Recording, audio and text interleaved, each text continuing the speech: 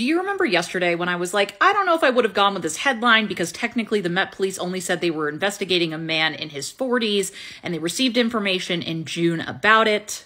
Now certainly points to Dan Wootton. Buckle up. Dan Wootton's lawyers confirmed it, which led several outlets like The Guardian to pull their story on it. Why?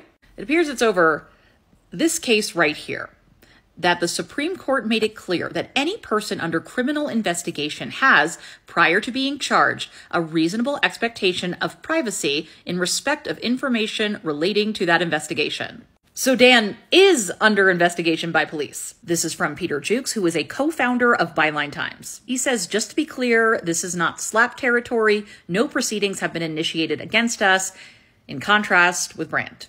You'll note that he says this is clear SLAPP territory. SLAPP, this picture is savage. SLAPP stands for Strategic Lawsuit Against Public Participation.